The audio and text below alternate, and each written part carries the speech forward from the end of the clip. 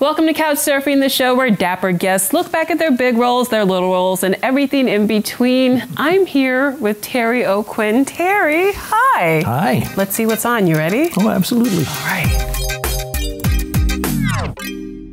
We need to talk about the past 2 years. As you may be aware, Mr. Kendall, I have no recollection of that time. I know you don't. Isn't she a doll? She's just adorable. Yeah, I just loved her. She was such a sweetheart. And is it still, I'm sure. I haven't seen her since those days, but... Jennifer Garner. The whole story. This made her a household name, also made J.J. Abrams a household name. I believe this was sort of like his big breakout thing, wasn't it? Was there anything? I don't know. Yeah. Did you have an immediate rapport with him?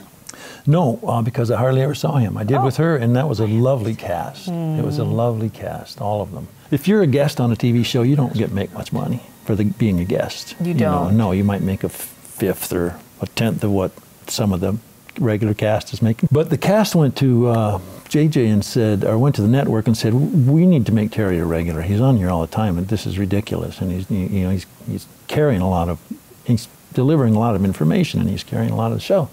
And they said, well, we can't do it. And JJ came to me and said, they can't do it, they won't do it, but I promise you that I will find you something, that we're going to do something together in the not too distant future. And it might show up any moment here. I don't know what you guys have. I think it will.